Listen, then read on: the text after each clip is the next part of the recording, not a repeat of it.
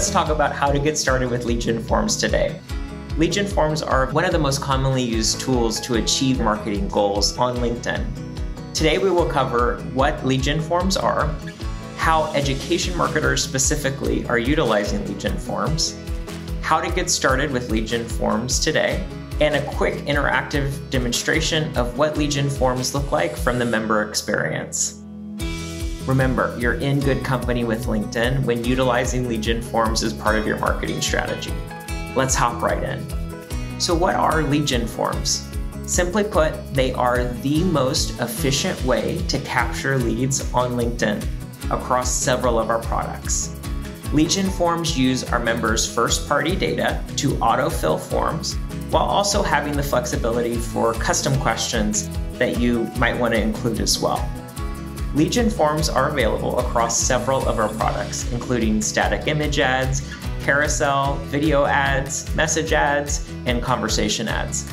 They are easy to set up, can easily integrate with your CRM system, and they are always available to download directly within Campaign Manager, so you can always have access to the leads as soon as they come in.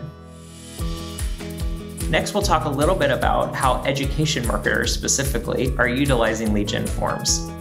Because of the ease of use from a member perspective of automatically filling out many of the fields based off of the profile data, it allows you to capture leads at a much more efficient rate.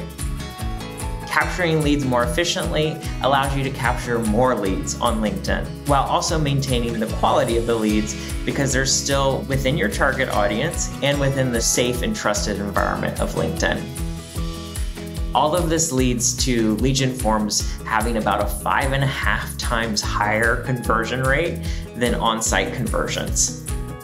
To boost enrollment and application rates even further, you can even retarget based off of both lead gen form opens, so those that open the form but don't actually complete it, as well as lead gen form completes to help push them further down the funnel and continue the marketing along the student journey.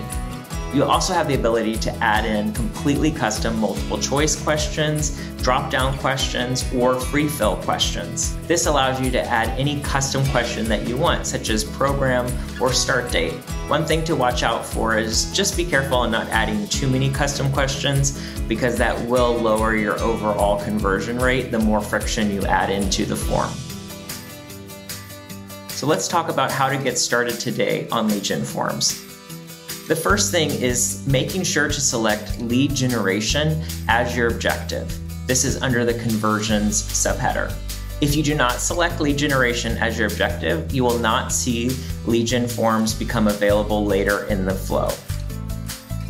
Next is to select your ad format. This can be single image ad, carousel ad, video, message ad, or conversation ad. Any of these products, you'll have the ability to integrate lead gen forms on. Next, you'll pick your audience and set your budget and bid. This will be identical to what you'll see if you are not using lead gen forms on any of these products, but it will vary slightly depending on the product that you select. Next, you'll start by creating the ad. This is where you'll name the ad, put some introductory text, and have your destination URL. Note this step will also change slightly depending on the product that you choose. Next, you'll set up your form details.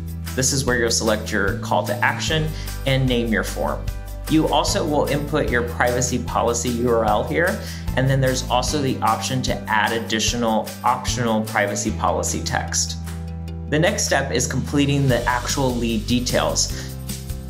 So this is where you'll select which member details you want to include in the form, such as name or email address.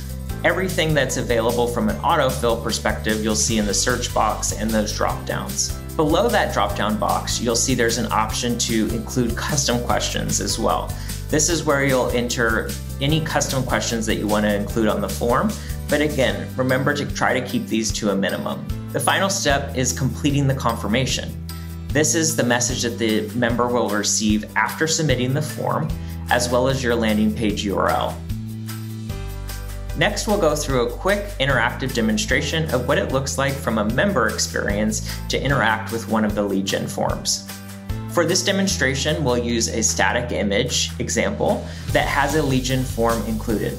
You'll see that this shows up right in the member feed.